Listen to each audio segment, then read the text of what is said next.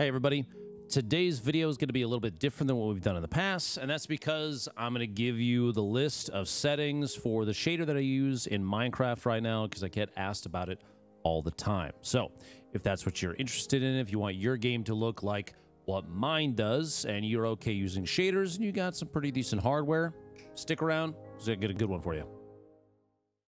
We're going to talk about the shader settings that I've been using for a little while now. You can see, man, the water looks so good. The rays coming down from the moon, everything about this, absolutely beautiful and not overly demanding from my machine. Granted, I do have a 4090 and a 1390K, but I firmly believe that with the right settings and a little bit of fine tuning, especially around the shadows, somebody just changed it. Somebody must have just slept. Especially around the shadows, you can get it to run and look absolutely beautiful. I think I have the same shader running on my son's machine upstairs, and he has an Intel Arc A770, which is going to be a lot lower in terms of performance compared to like my 4090, but he could still run this on a 1080p display, 120 FPS, no problem. So let's get right into it, okay? First, you're going to want to make sure Optifine is installed, and I'm running Sildur shaders, extreme volumetric lighting, the 1.5 version. Get those installed and configured. You can find some other examples of how to download and install Optifine and Sildurs out there. And be careful. Do your due diligence in checking any link you click on before you click on it, because there's some stuff out there, people trying to fish for viruses, that kind of thing. So next, you go to options. My video settings are pretty straightforward. These are relative to the servers, so even if I push this up to 64 chunks for render distance, it's not going to change anything on the server that I'm on right now. But this will affect your in-game if you're playing single player, that kind of thing. So just keep that in mind. Everything else in here is pretty straightforward, I think. We'll look at all the other settings before we go into shaders. Go to quality. Here's everything that I have set up in here.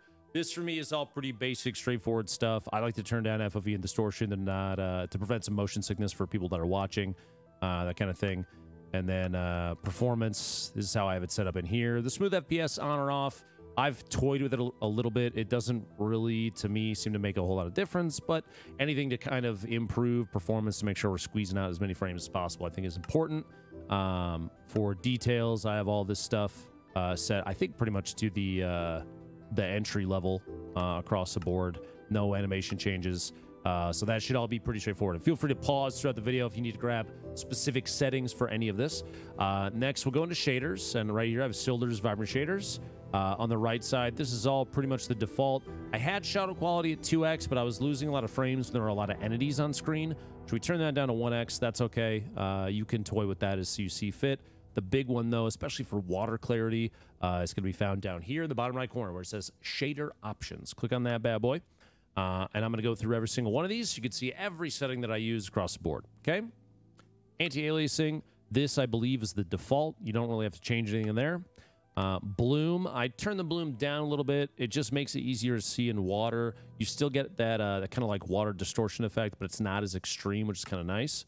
One of the big ones is under color. I turn the brightness up a tiny bit, and the watercolors, I think, are huge. The alpha, I made it a little bluer, which is okay. And then under lighting, the highlight adaptation up to 3.0. Any of the green settings, the ones that have changed right there. We'll go to depth of field. Some people like it, some people don't. This is going to be a personal preference, but if you do turn it on, I would turn the blur amount to the minimum. It does add kind of a nice, almost cyberpunky feel, or like any of those kind of super hardcore story-driven games, Skyrim, etc., where you get that kind of depth is nice, but you don't necessarily need it for Minecraft to still look absolutely immaculate. Fog options. Underwater fog density at 100, and the color tint. This, I think, is the biggest one that changes what you're dealing with underwater. This off makes it much easier to see and play underwater without getting rid of kind of that under the water immersed feel, but it makes it so much easier to see it. Morning fog on, I like all that.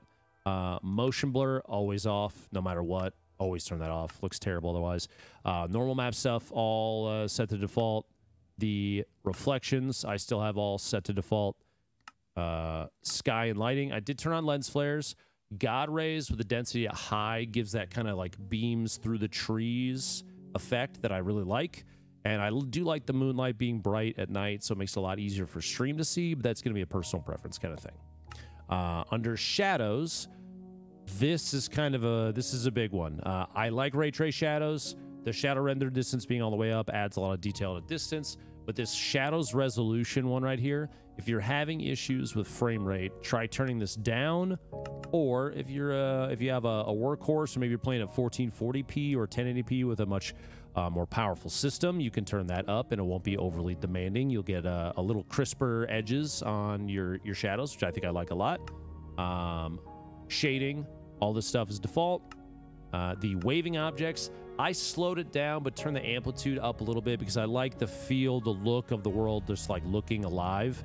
That to me was one of the details about, especially with Sildur's, that I really enjoy. So I definitely tuned that a little bit. Sorry about that. Let me get back into the settings. The emissive light, I turned that up a little bit, so it's always just a little brighter depending on what's going on around you. I thought that was pretty important to have, especially when you're in caves, you know, digging deep down. Making it dark enough that you could still, it's like you feel like you're in the dark, but still bright enough that like viewership can see you're not losing detail or losing track of what you're doing, that kind of thing. And then that's pretty much it. Debug, you have to worry about. Damage flash on the white world's kind of funny, actually, if you've never looked at this one. Everything kind of looks like it's made out of paper mache now. Don't do that setting. That's not a good one. Don't do that. But the rest of the settings should be pretty straightforward. And if you need to, just scroll back through the video. You can take a look at any of the settings that are in there that that maybe you missed out on, that kind of thing.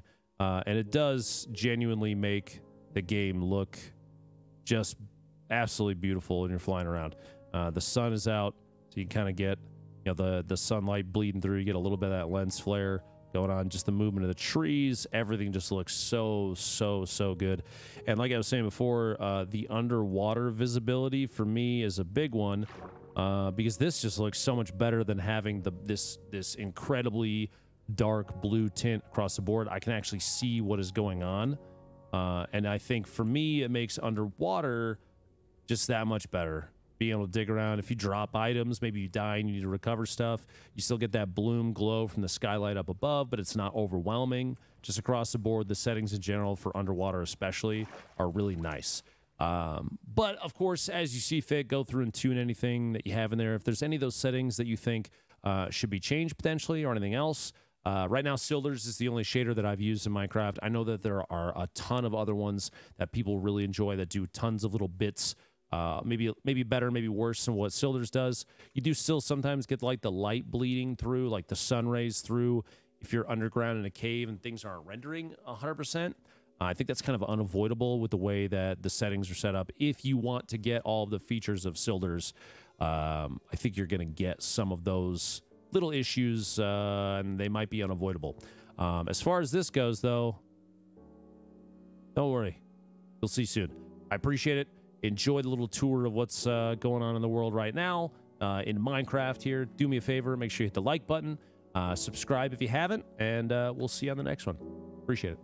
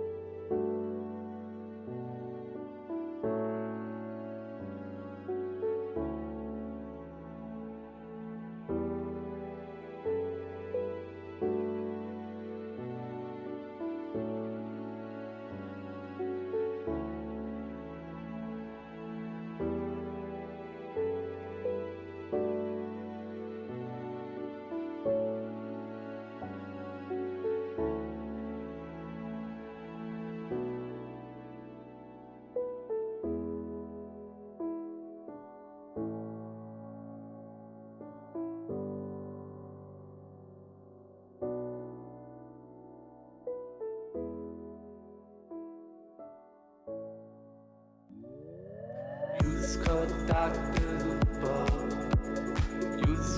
dark